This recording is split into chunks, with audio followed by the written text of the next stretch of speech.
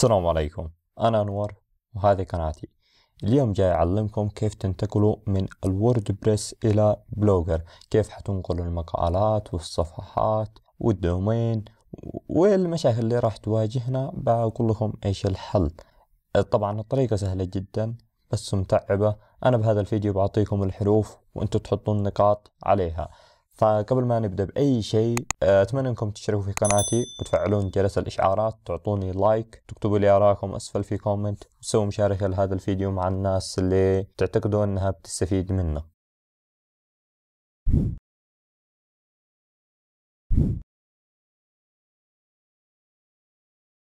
بسم الله الرحمن الرحيم. في البداية نروح إلى مدونة الووردبريس وتعمل تسجيل الدخول إلى لوحة التحكم WP admin. هذا الموقع اللي بنشتغل عليه اليوم، وهذه هي المقالات الموجودة فيه، وهذه واحدة من المقالات. حنعمل موف لكل الكونتنت من هذا الهوست إلى البلوجر.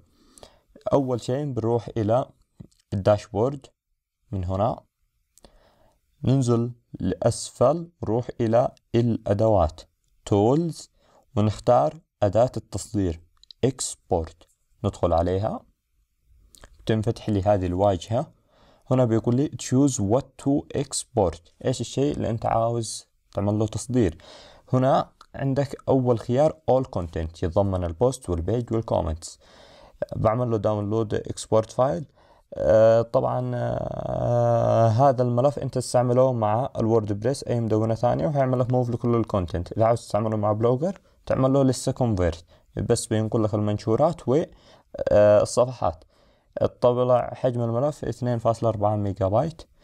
الآن بنرجع إلى أداة الإكسبورت أشرح لكم أكثر عنها. هنا عندك لتصدير المنشورات فقط تختار الكاتيجوري، وبعدين تختار الكاتب، أوكي. تختار الفترة الزمنية يعني من إلى، أوكي. وهنا تختار الحالة تبع المنشور، هو بابلشت ولا بدريفت. هنا ممكن تختار الصفحات بس، أوكي. ممكن إنك تعمل إكسبورت للميديا. إحنا يهمنا أول 3 خيارات بس، all content والبوست والبيجز، لأنهم بيشتغلوا على بلوجر. الآن أبى أتوجه إلى هذا الموقع، بسيب لكم رابطة أسفل في الوصف. وهذا الموقع يقوم بتحويل ملف الووردبريس إلى ملف ممكن نستعمله مع بلوجر. أنا الآن الملف اللي حملته بعمل له رفع إلى الموقع وأعمل له الآن convert. انتظر ثواني لحد ما يخلص الرفع. بيقول لي هنا uploading بالنسبة المئوية.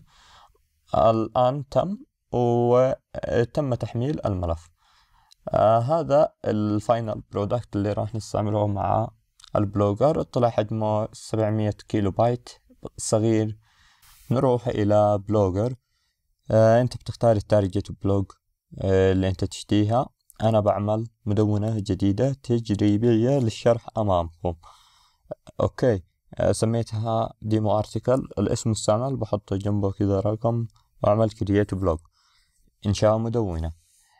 تم بنجاح. أروح على setting الإعدادات، بعدين order أخرى، بعدين أروح على import content يعني استيراد محتوى، وأختار هنا I'm not a robot، وأحدد الأشياء المطلوبة مني يعني كود الكاباتشا. هنا import from computer. أختار الملف المحول اللي أنا حملته قبل شوية وكان حجمه 700 كيلو بايت. طبعا الأحجام بتختلف على حسب الكونتنت الموجود في مدونتك. انتظر لحد ما يخلص الرفع. الآن بيقول لي جاري الاستيراد، يعني دقيقة دقيقتين على حسب كمية المحتوى ويخلص.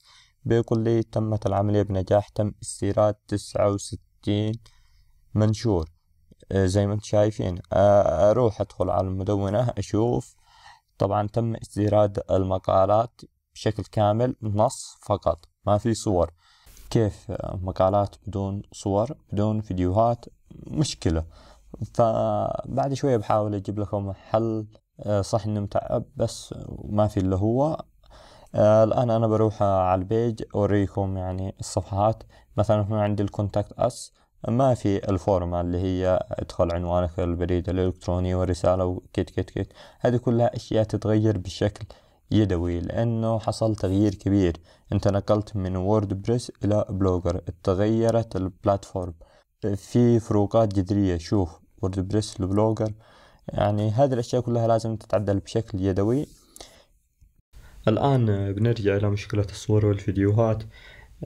هي بالحقيقة حاجة عادية إنها بتحصل، لأن أنت الميديا تبعك موجودة في الهوست الخاصة بك، وأنت الآن انتقلت من ووردبريس إلى بلوجر. البلوجر عنده استضافات عند جوجل، فأنت لما حتعمل import content القديم إلى بلوجر، هو بيأخذ الميديا على شكل روابط ويعمل لها تضمين داخل مدونتك.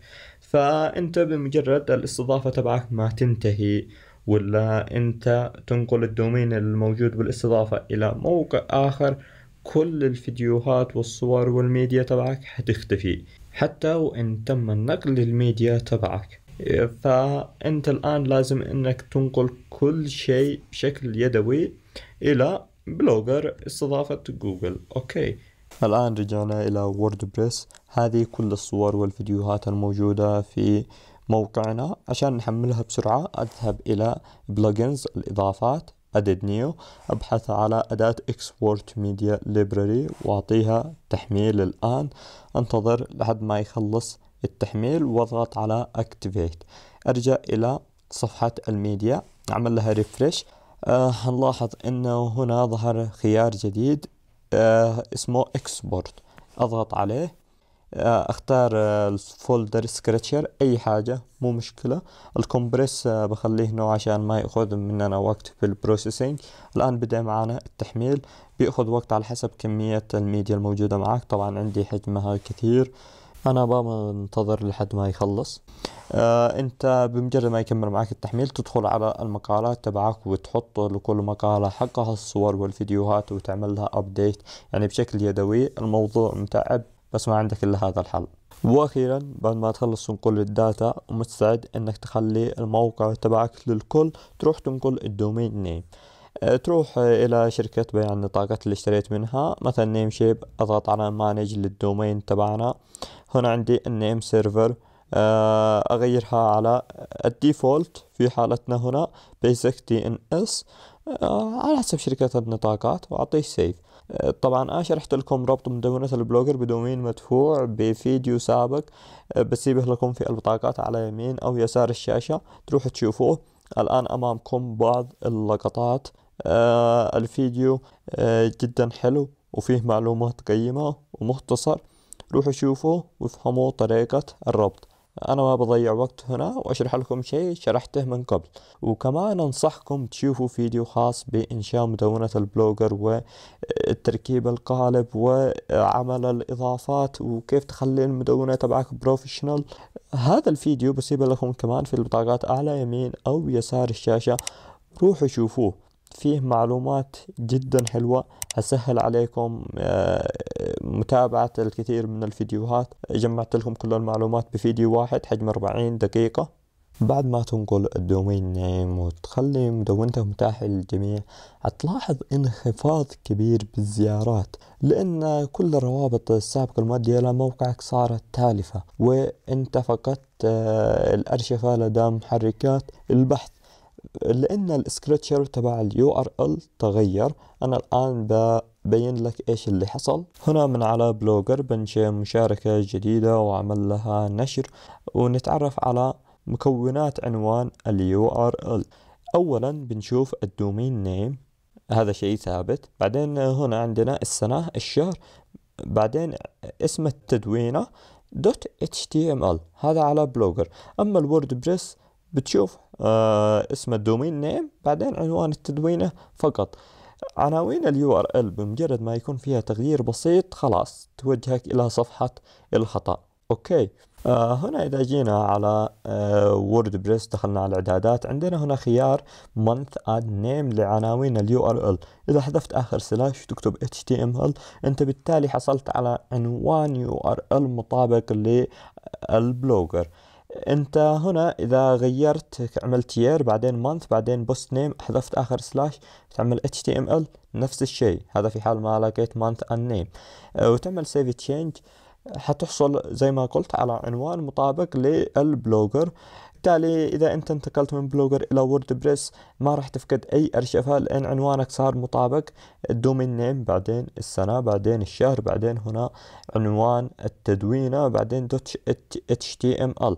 أما إذا أنت بتجي من ووردبريس إلى بلوجر ما ينفع، لأن بلوجر ما عنده هذا الخيار وحتفقد الأرشفة، إلا في حالة نادرة جدا، وهي أن إعدادات عنوان الURL على ووردبريس تكون زي ما شرحتها قبل شوية، وتكون مؤرشفة لدى محركات البحث.